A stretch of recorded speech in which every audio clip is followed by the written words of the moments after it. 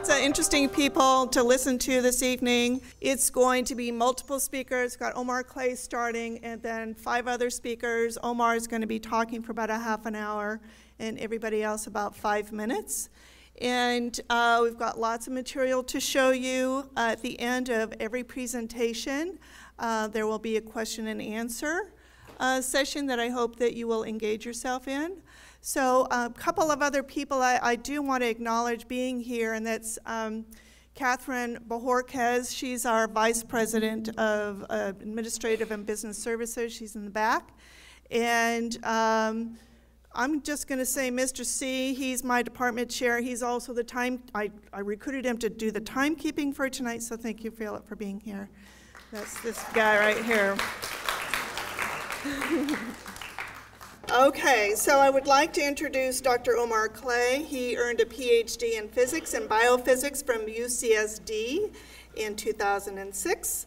He's an associate with the Institute on Global Conflict and Cooperation. He studied both nuclear and biological weapons policy and technologies. In the course of that work, he realized that environmental and climatic issues are the most urgent and most compelling challenges facing our civilization. And for the past decade, Dr. Clay has been involved in the study of air quality, water quality, and coastal pollution in Baja California Norte as the research director of Science for the People. He also teaches environmental science at several universities where he engages with students from around the world. Dr. Clay?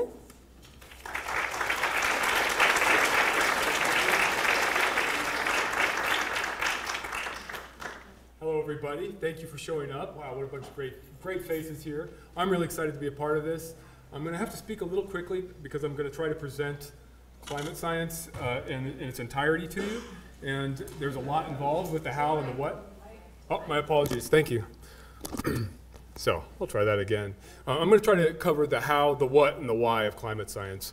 And I'm going to do it rather quickly in order that I can fit into this allocated time. But hopefully, if there's any questions, you can hit me up after in questions and answers. And so let's just kind of start. And before I do, I have to address what's an elephant in the room, which is that scientists are really strongly in consensus about the data that I'm going to show you and about the implications of climate science. But in our public discourse, there's a real discord about climate science.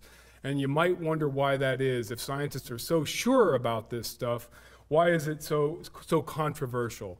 And unfortunately, what we have, and now I'm a physical scientist, so I can't speak with authority about these subjects, so I'm going to direct you to some social scientists. In particular, here is Robert Bruhl, who has followed the money from corporations like Exxon and the Koch Foundation to a variety of different think tanks and private organizations who have been involved in undermining the public's understanding about climate science. And so I'm just going to give you an example of that with a heritage organization. Here's a billboard that they placed in Chicago several years ago, which compares those of us that take climate science seriously to a domestic terrorist, the Unabomber. And they've also apparently sent out a lot of documentation to K through 12 public school teachers about how they should actually not teach climate science. And I only learned about this from the National Science Teachers Association. So I want to make you aware of that. I know here in California, people are a little bit more in tune with what's actually going on with our climate. But this is a significant issue in our public dialogue. It's not the first time we've seen a disinformation campaign that's been funded by powerful organizations, like in this case, the tobacco industry. Naomi Oreskes, a sociologist at Harvard, really gets into the details of this. But the tobacco industry effectively staved off regulation on tobacco products by undermining the public's understanding of the science of the linkage between the use of those products and the health impacts. And we're seeing a very similar thing with the fossil fuel industry today. So I kind of have to start with that. I'm sorry about that. But I'll get to the science here in a minute, and I'll just mention that right now we have a number of attorney generals from a variety of states that are actively investigating the Exxon and several other fossil fuel industries about the fact that they've misinformed the public, because there's been some releases of internal documents.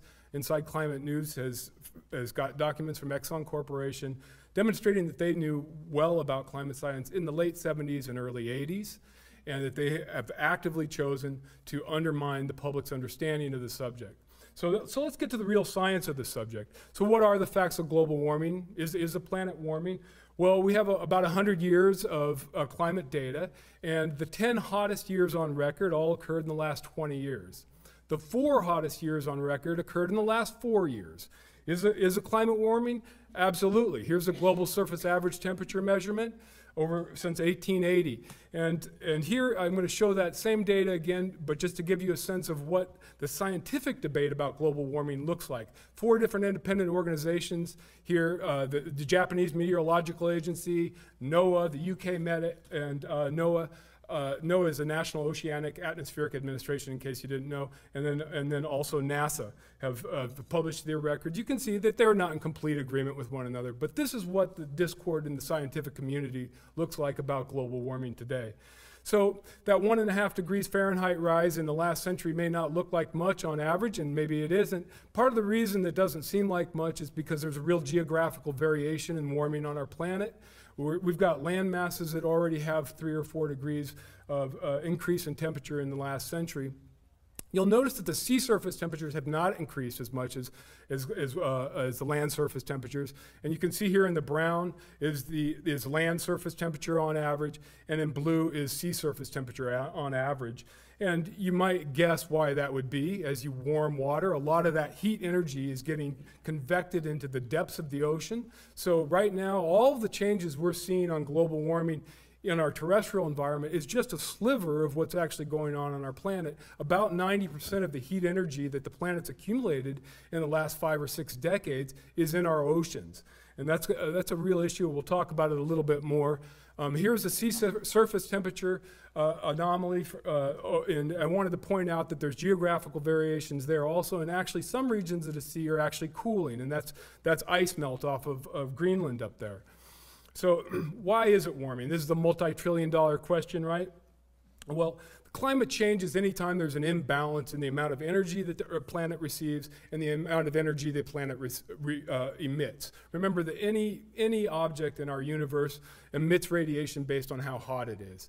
And so when anything changes this balance, then the climate's either going to warm or cool, as it has historically. And one of the things that could happen, for instance, and does happen, is that the sun changes in its solar activity. So you see solar activity in the upper left here, and the sun is a dynamic entity in its own right. It has a 22-year cycle, and you can see that actually right now, the sun is decreasing slightly in intensity. It's certainly not driving global warming on the planet today. On the right-hand side, you can see there's a number of ways that our planet varies. These are called Milankovitch cycles. The eccentricity of the elliptical orbit of Earth around the sun varies just a little bit on about a 100,000-year time scale. There's variations in the orientation of the axis, the rotational axis of our planet. There's some precession. These things are varying on about a 23,000-year time scale and a 140,000-year time scale. And then in the lower left, you got I'm sorry, I've got the side incorrect, but here you see the greenhouse effect. A lot of the solar energy incident on our planet is reflected off of the surface of our atmosphere. Some of it's reflected off of the surface of the planet. And then you can see that energy is trapped also in the atmosphere. And this is this greenhouse effect. I'm sure everybody's heard of the greenhouse effect, but let's be clear about what greenhouse gases are. They're gases in our atmosphere that are transparent to the incoming incident visible solar energy, and then they're opaque to the outgoing thermal emissions of the planet. So they absorb and trap heat on the planet. And it's a good thing we have a greenhouse effect. This isn't a bad thing. If we didn't have a greenhouse effect, our planet would probably be about the same temperature as our moon. It's about the same distance from the sun. So this is an important effect, but as we'll see, it can have a problem. So what scientists have done is very carefully measure those climate forcings that I just mentioned. They're called climate forcing factors, along with a whole lot of other factors that I didn't mention. And they put together models, and they compare their models to what we actually see. So here in the black line is the observed surface temperature increase that you've already seen several times now. And then there's a number of models represented here, but models, when they don't include the human activity, cannot account for the warming we see. When we do include human activity, we have pretty good agreement between the models and observed temperature increase. And so how is it humans are affecting the climate? Well, I'm pretty sure people have a good sense of this. We're enhancing the greenhouse effect. We've put more greenhouse gases in the atmosphere, and that's trapping more heat on the planet. But our models aren't the only reason we know that. There's a whole lot of other physical facts about the way that our planet's warming that makes it clear to scientists in general that it's due to this enhanced greenhouse effect. I'm just going to pull out one of these, and that is stratospheric cooling. The next time you have to engage somebody who's a climate denialist who thinks that climate scientists are all bought off or something, you might ask them why it is that our upper atmosphere is cooling. The stratosphere, which is about 7 to 35 miles up, is the only part of our planet today that's cooling. And the reason for that is because most of the greenhouse gases are underneath the stratosphere. And so they're trapping heat below the stratosphere, and the stratosphere is not getting those thermal emissions that it used to get, and it's cooling. And of course, the thermal emissions are also not going out to outer space. So how is it that we're enhancing the greenhouse effect? And fossil fuel combustion is the primary culprit. When you look at, so here you can see some complete combustion reactions for methane and octane, but with any fossil fuel, when you combust it, you produce CO2, you produce thermal energy, you produce water. These are called complete combustion reactions because these are written under the assumption that you have an exact ratio between oxygen and fuel molecules. And of course, we never have that in reality, so you get a whole bunch of other pollutants when you burn fossil fuels in our atmosphere. But this is what would happen if you had idealized circumstances, and even then you're going to get CO2 emissions. Since the Industrial Revolution, we have produced gigatons of carbon dioxide. As of now, we produce gigatons of carbon dioxide every single year, and you can see that in this graph. A gigaton is 1 billion tons, a ton is around 2,000 pounds, and we're talking about a gas. So you're talking about gigatons of a gas. You can imagine what that might mean in terms of the amount of gas we're putting into the atmosphere. And you might wonder where it goes. So these are 60 years of direct measurements of the concentration of carbon dioxide in our atmosphere. And it's gone up in 60 years, it's gone up by about 30%. So we are altering the chemical composition of the global atmosphere, and we're doing it rather rapidly. The other thing you can see in this slide is there's this little oscillation. That's a seasonal variation that has to do, it's essentially the signature of our planet breathing. This is the northern forests, when they bloom, sucking in carbon dioxide. As most of you will remember probably from high school biology, when plants photosynthesize, they take in solar energy, they take in carbon dioxide from the atmosphere, they create carbohydrates, animals like ourselves eat them, we metabolize it, we exhale carbon dioxide. And that's the natural carbon cycle. But what's happened is that humans have dug up fossilized carbon and combusted it, and so now we're getting those CO2 emissions, and it's driving the CO2 levels in our atmosphere up. The other way that we're creating climate change is that we have removed a lot of plant life from the surface of the planet. So deforestation is another means by which we drive climate change. This is an interesting graph because it gives you a sense of what the relative forcing is from greenhouse gases from fossil fuel combustion, and then the loss of plant life and other land use changes. So you see in brown land use changes, including deforestation, and then you see in gray what happens from our fossil fuel emissions. Cement production requires a lot of energy, so that also, and it's a fossil fuel combustion process typically, and so that's also putting a lot of CO2 in the air. This graph also gives you some sense of where that carbon dioxide's going. In green, you can see plants absorbing it. In the light blue, you can see atmospheric levels of CO2. We already talked about that. And in dark blue, you can see a lot of CO2 gets into the oceans, the global oceans, and we'll talk about that briefly later. So scientists are very clear on this now. We have a natural greenhouse effect, and we have this enhanced human greenhouse effect. This slide shows that, but it also shows that those greenhouse gases, it's not just CO2. So what other greenhouse gases are there, and how important are they? So let's look at that briefly. What we have now is we measure the thermal emissions from the planet, and when we do, we can compare those thermal emissions to what we would expect from another object of the same temperature, which you see here in red. And in the blue, you can see the actual measurements. And the difference between the two are these greenhouse gases in our atmosphere absorbing them. So we have a very clear sense of what greenhouse gases are doing and which ones are of most importance. So this is an attempt by the EPA to demonstrate the relative strength of different greenhouse gases. You can see that carbon dioxide in green is the biggest greenhouse gas forcing term in our climate today, but the others are important too. Methane, nitrous oxide shown in orange and yellow, and then some chlorofluorocarbons in purple and pink. And the reason carbon dioxide is so important is largely just because it's in the highest concentrations in our atmosphere today, and we produce more of it than any other gas.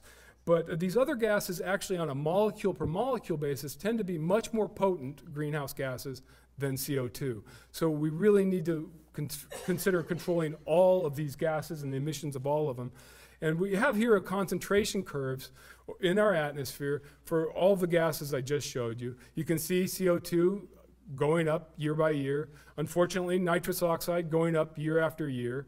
Methane also going up year after year. But what's that in with the lower left here, the chlorofluorocarbons, they're not increasing in concentration anymore. In the 1990s, they just quit increasing in concentration. You might wonder why. The reason for that is because in the 1980s, the world's leaders, political leaders, took scientists very seriously about the fact that we were destroying our ozone layer by emitting chlorofluorocarbons. They passed the Montreal Protocol in 1987, and we've controlled CFC emissions ever since. And so this set of graphs speaks to several things. One, we're changing the composition of our global atmosphere. Two, when we behave appropriately, we can manage our emissions. We can do it. And three, once we do manage our emissions, those gases don't go away. These pollutants are going to stay up there for a while. Those chlorofluorocarbons are still in our atmosphere. It's going to take hundreds to thousands of years for some of those to actually purge from the atmospheric system naturally. So we take one more step back and look at 2,000 years of the three primary greenhouse gases. And this really gives you a sense of just how much we've changed our atmosphere, the chemical composition of it. And unfortunately, this graph is actually about 12 years old, so all those gases have gone up since then. I've written down the latest values. Since the Industrial Revolution, since about 1900, CO2 has increased in our atmosphere by almost 50%, methane by almost 200%, nitrous oxide by about 20%. So we understand the basics of why the climate's changing, but where are these greenhouse gases coming from exactly? Let's dig into this a little bit so we understand how to control them. First of all, this is an Oxfam estimate, so I can't speak completely to the accuracy of it, but the estimate is that of lifestyle greenhouse gas emissions, the wealthiest 10% of our global population has produced about 50% of those emissions, and the poorest 50% of our global population has produced just 10%. In terms of national emission profiles, cumulatively, the United States has produced far more CO2 than any other nation in the world. And when we think in terms of how much we each produce per capita, how much CO2 emissions we have on average as Americans or as other members of other nationalities, we see that the Canadians, the Americans, the Australians, people from Saudi Arabia and Qatar are really leading the world in terms of our CO2 emissions. But there's been a real change in the national profile of emissions in the last 2 decades. In the early aughts, China brought on into action a whole bunch of coal-fired power plants. And when they did, you can see that their emission profile leaped dramatically. Coal is the dirtiest fossil fuel, and China really brought quite a few of them online. The other thing you can see in this graph is that the EU and the United States has been slowly decreasing our greenhouse gas emissions for a while. And there's a number of reasons for this. Some of them are simply economic market forces. We are moving to cleaner energies, whether people like it or not. Some of it has to do with various little treaties and clean air acts within national boundaries. So I'm going to delve a little bit deeper into where these gases come from. This is where we can really figure out how we can control them. And I'm going to use the United States as an example, but it generalizes somewhat to the rest of the world. So carbon dioxide, straight up, 1/3 of our CO2 emissions comes from electrical power consumption, electrical power use. And why would that be? You might think, oh, I mean, aren't electric vehicles going to save us or something? It really depends on where the electricity comes from. Most of our electrical power generation in the United States, about 40% actually is coal-fire based. Lots of our power plants are combustion based. So even though you're using that electricity at home, you're not producing the CO2 at home, it's being produced elsewhere. You see a 30% is 32% related to transportation. I'm sure that won't surprise anybody. 15% by industry. Let's look at methane. Methane, 38% of our fossil fuel emissions are 38% of our emissions are directly linked to the fossil fuel industry. When you're doing strip mining to get to coal, whether you're pulling gas out of the ground or you're looking for oil, you're often releasing methane into the atmosphere. So this is a primary way that we're driving methane in the atmosphere today. Another third is due to livestock, these concentrated area feeding operations where the beef industry is put together lots of cows. Cows' digestive process creates methane, and then the manure creates methane. This is why vegans and vegetarians have a claim to a more ecologically friendly lifestyle. 18% landfills, not a particularly big surprise. Methane is a stinky gas, and you would know it if you were at a landfill. Nitrous oxide, 80% of it's from agriculture. This has to do with the fact that fertilizers are nitrogen. Plant fertilizers typically involve nitrogen, and the production and the application of these nitrogen fertilizers has put a lot of nitrogen into our soil, a lot of it into our water, and a lot of it into our atmosphere. So you see again, 13% of nitrogen oxide is due to combustion reactions, and that's because these combustion reactions are occurring in our atmosphere. Our atmosphere is 80% nitrogen gas. When you burn things in it, you're going to create some nitrogen oxide and nitrous oxide, and then you're going to get greenhouse gas emissions. So, okay, we have a good sense of why the climate is changing, how we're doing it. Is it really a problem that the climate is changing? What's the problem? Well, there's a variety of ways of trying to break that down. This graph just is saying, look, maybe we'll look at physical effects, we'll look at the ecological effects, social effects, and then there's a variety of climate feedbacks, which I'll mention some of them later. So let's look at some of the physical effects. Sea level rise, this is something that coastal communities around the world are already getting familiar with. As the ocean warms, water expands. And as that water expands, the sea level rises. Yes, there's also glacier melt that's driving sea level rise, but it's primarily the temperature increase of the oceans. And a variety of areas are very vulnerable to sea level rise. This is an attempt by the USGS to determine how vulnerable different areas of the US are. But certainly a lot of island countries are in serious jeopardy already. And here in Southern California, the estimate is 30 to 70% of our beaches may be completely eroded by 2100 if there isn't significant human intervention, both in erosion control, but mostly about climate change first. Extreme temperature and weather events. Unfortunately, this is also something that we're very familiar with in Ventura County and in California. As the temperature profile shifts to hotter and hotter weather, we're going to see more warmer weather, okay, but we're also going to see more extreme hot weather. We're going to see more droughts. We're going to see more wildfires, and in fact, we're already seeing that. Wildfire frequency is increasing in California. It's increasing across the country, and long fire seasons are increasing around the world. There's a variety of other physical effects, including changes in precipitation. So we've seen precipitation changes already. These can be pretty complex, exactly, because as the climate changes, heat drives the hydrologic cycle. So some places are going to get drier, some places are going to get wetter. It looks like that the northern hemisphere on average is going to lose a little bit of water. We're going to lose a little precipitation.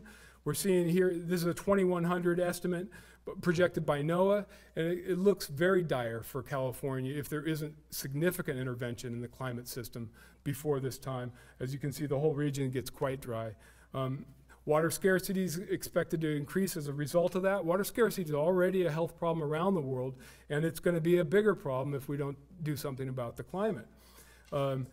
In spite of the fact that we're seeing less average precipitation, there's going to be greater, or there is, this is observations now, we're not looking at projections, greater extreme precipitation events. So we're seeing heavy downpours more often, even though we're seeing less precipitation overall. And so this drives things like flooding and erosion, and is also not particularly great for feeding crops. Natural disasters. The science on natural disasters isn't quite as clear. This is from Moody's Investor Service. I believe that they draw this data about natural disasters from insurance claims, but it's inflation adjusted, and you can see that they're seeing increases in flood, landslides, storms, a variety of extreme weather events, a similar type of a graph here from The Economist. And then NOAA, what NOAA did was they went ahead and just took all the climate and weather-related disasters that were worth over $1 billion and graphed it out, and you can see that, oh, it's increasing. In 2017, we actually saw 15 of these over $1 billion weather or climate-related disasters. So this is going to be a real economic impact, and this is one of the things that people often argue is, oh, we can't hurt our economy. We're going to hurt our economy if we don't do something sooner rather than later about the climate. How about sea ice and glacier melts? Well, if you ever wanted to see a mountaintop glacier, I encourage you to do it earlier rather than later. It looks like we're losing glacier on every mountaintop that has it. They're melting, just straight up across the world. Ice loss in both Greenland and Antarctica. There's a couple different graphs here. One of them's looking at square area that's been lost. The other's looking at actual mass loss. It's all decreasing. Arctic sea ice, it's been decreasing for some time now. And these changes have real implications. There's not just habitat loss, but there's also a climate feedback. So I'm going to mention both of these briefly. Habitat loss, we've all seen the polar bear, and it's true, this species may be in real jeopardy, but it's not just the polar bear. When you lose sea ice, you lose the algae on the bottom of the sea ice, you lose the zooplankton that feed on that, then the carp that feed on the zooplankton, and the seal that feed on the carp, and then the polar bear that fed on the seal. So there's a whole ecological cascade, and this is kind of the standard story when it comes to ecology. It's one of the reasons we need to be careful about the global ecology. The other thing is this climate feedback loop. Ice, snowpack, glaciers reflect most of the light incident on them. So a lot of that energy just goes right back out to space. But when that stuff melts and it leaves bare earth or sea surface, well, those surfaces are going to absorb about 70% of the energy incident on them, which means that it's going to drive global warming. So this is an example of a feedback. It's a climate-induced change that itself drives climate change. And unfortunately, it's just not the only one. There's a whole series of them. I didn't list them all. Ice melt, I just mentioned. As the oceans warm, they're going to be able to absorb less heat, so they're not going to be able to mitigate what we see here on land as easily. They're going to absorb less CO2, so the CO2 in the atmosphere is going to increase more rapidly. That's a positive feedback loop. The melting permafrost. Permafrost is permanently frozen soil that is frozen all year round. As that melts, the biological and organic processes in the soil start to speed up, and they will produce methane and CO2, which is again going to drive global warming, another positive feedback loop. This is a slide that's really attempting to try to summarize a lot of the different effects that we're going to see as a result of climate change and some of the effects that we're already seeing. There's several things that I haven't mentioned yet. So changes in animal migration and life cycles, changes in plant life cycles, damaged coral. So let's start with some of these ecological effects and get a little bit of an understanding of them. Ocean acidification is an issue that hopefully everybody's heard of, but if you haven't, it's a major, major issue. If you direct your attention to the middle lower graph here, that's sea surface pH. And the sea surface pH has declined for the last 40 years. And the primary reason for that, and it may not make sense at first, is when we increase the carbon dioxide concentration in the atmosphere, more carbon dioxide dissolves into surface water bodies, including our oceans. And when that happens, more carbon dioxide is converted into carbonic acid in the oceans. And that acid, of course, is decreasing pH. The waters are becoming more acidic. Here's some measurements. This is about 30, 40 years of measurement. You see in red, again, atmospheric CO2. In green, you see the sea surface, the dissolved carbon dioxide in the ocean. And then in blue, you see the pH of the sea surface decreasing year after year. And this is going to really challenge shellfish and other marine organisms that have calcium carbonate exoskeletons, because those exoskeletons dissolve in acidic waters. And it's also, unfortunately, going to cause a real problem for coral reef. Coral reef are the keystone species of our ocean ecology. They provide habitat for an immense diversity of marine organisms. And unfortunately, the reefs are extremely sensitive to pH and to warming water. And so here's some pictures of before and after of the Australian Great Barrier Reef. Here's another image from the same survey, but off of American Samoa. You can see a healthy reef here on the right, and then in the middle you can see the bleached reef, where this is a stressed reef. The symbiont from the coral has already exited, and then the following year the reef is dead. And this is happening all around the world. This is a profound tragedy that I don't even want to think about too much, honestly. Those marine organisms that can actually move are moving. So we're seeing that organisms like the lobster and the flounder are moving to higher latitude where the water's a little cooler. And that's a common theme in the ecological response to climate change on land as well. Is that when organisms can move, they're going to move to cooler regimes, whether that's up or it's towards the poles. And that's happening in a variety of ways. Here you see in Europe, birds and butterflies heading north, a whole bunch of species in the United States, species around the world. Some of these species are going to present particular problems for humanity. For instance, fleas and ticks and mosquitoes, which are able to carry and transmit pathogens, are going to have expanded ranges. And so human populations that have never encountered the Zika virus or malaria or dengue fever are going to be seeing things that they've never seen before. And all this negativity about climate change, we got to wonder, isn't something good going to happen with it? And maybe so. Here, we have one of these before and after shots again, and it looks like, well, okay, maybe we lose some of these species, but we're going to have new plants and new opportunities for life. The Arctic is greening, and there is some truth to that. When we look at agricultural productivity, and this is a projection again, it looks like most of the world's going to suffer. But as long as climate change doesn't increase temperatures over 2 degrees, there's going to be a few areas in the northern latitudes that are actually going to see increased agricultural productivity. That's partly due to precipitation. It's due to longer growing seasons. But that's, again, it's within a certain degree of range of warming. When we look at natural habitats, the biomes are shifting northwards, as you can see here. And studies over and over again, it looks like this is tree diversity in the eastern continental U.S. It looks like the diversity of the organisms in these biomes is going to decrease every time we have these habitat shifts. And biodiversity is kind of the fundamental metric for the health of an ecosystem.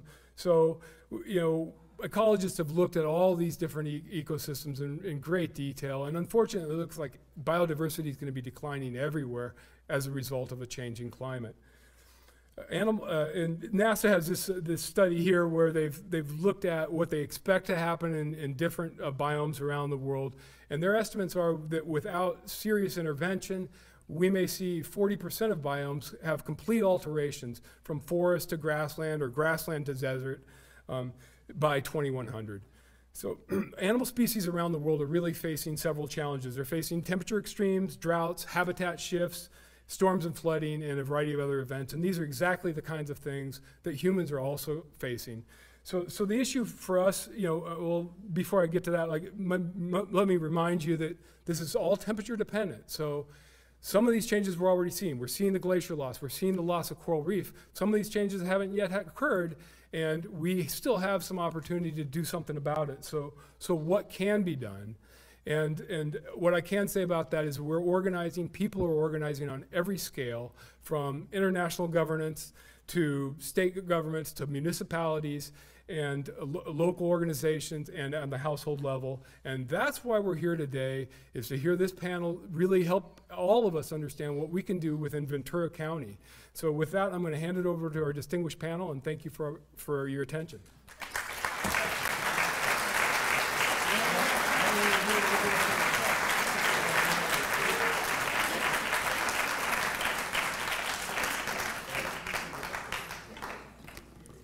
My goodness, he just crammed 2 or 3 weeks of instruction into 30 minutes. So that was pretty amazing. Thank you so much.